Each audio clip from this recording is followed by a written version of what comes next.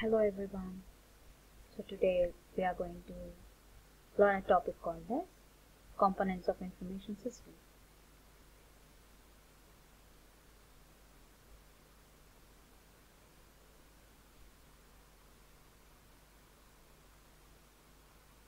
So before we get into the concept of what are the components of information system, just we'll have a look about what is information system. So as for the definition, you can go a model that expresses a fundamental conceptual framework for the major components and activities is called IT system. So he says that when you try to build up any kind of information technology or information systems, in that one you need to have a framework. So what are the components that we are going to have in that framework? So we'll be seeing about that today. So when we talk about this information system, it also highlights the relationship among the components that are there in the information system.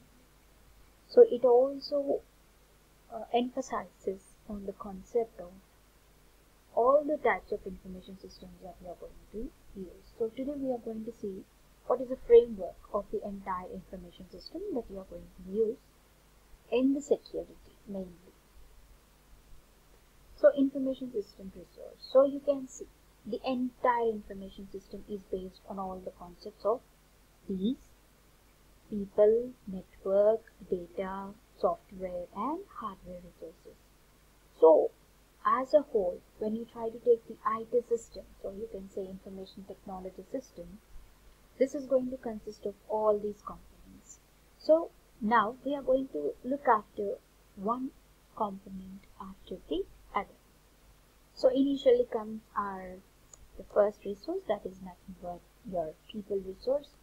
People play an important role wherever you go. So even in the information system also, the people play a main role. In this one, we come across two kind of people. One is end users and the other one is IS specialist. So end users are those people who are going to use our product. So when we create anything, for example, if you try to create an app, the persons who are going to use those apps will be basically considered as end users.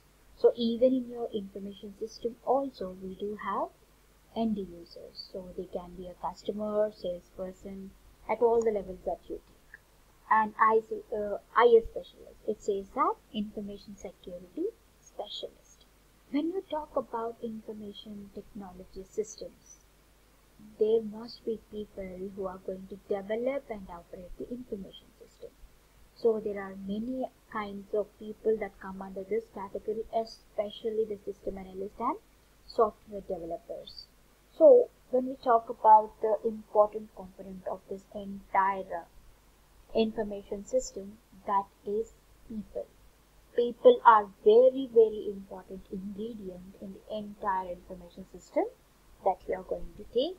The first one is end user and the other one is IS specialist. These are the two kinds of people that are very much required for the construction of our information system.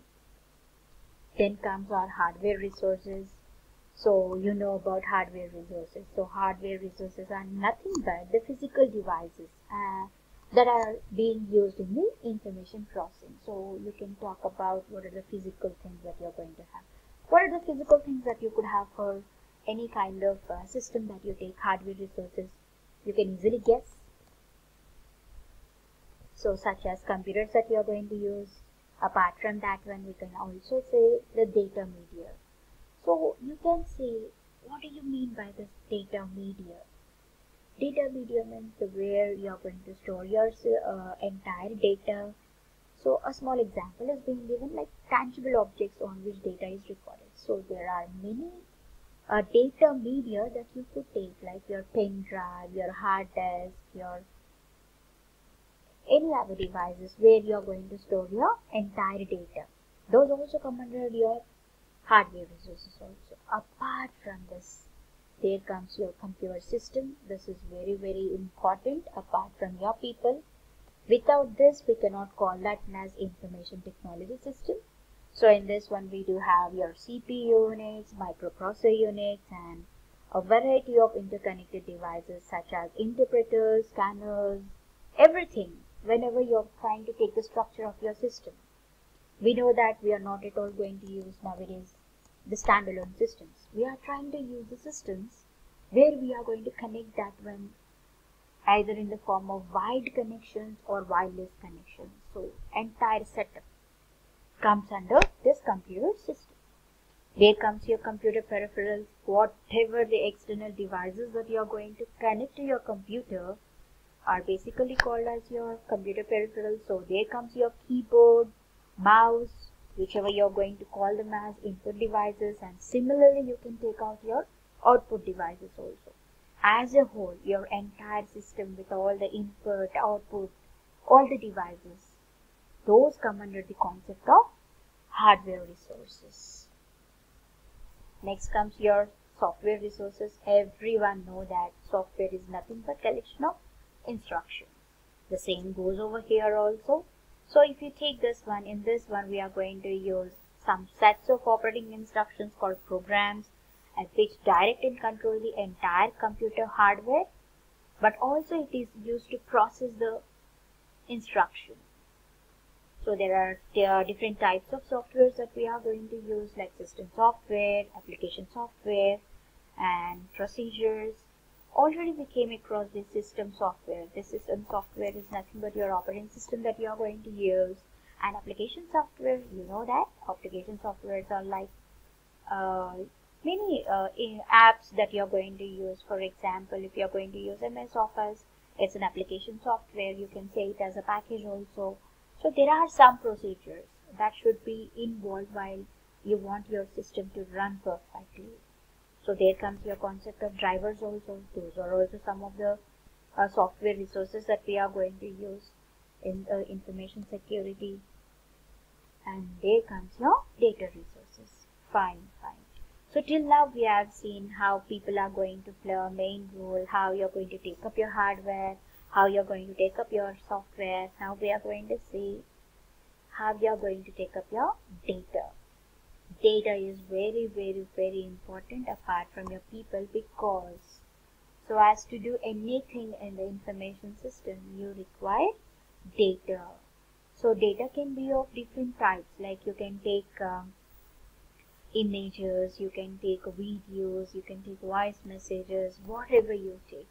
Everything comes under the concept of data only. The data resources of information system are typically organized, stored, accessed by variety of data resource management technologies into C.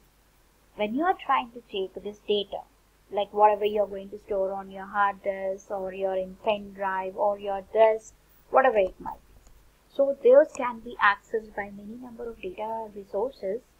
So it could be a database that holds processed and organized data. So we can store our data in the form of a database, or you can store that one in the form of knowledge bases that can hold the knowledge in variety of forms, just like facts. So you can take up the data either in the form of a database or in the knowledge base. Data resource is nothing but the data that you are going to store onto your hard disk or whatever. It could be of any form, like simple text, image, video, everything. Network resources, so as to connect the entire thing, like people, hardware, software, data.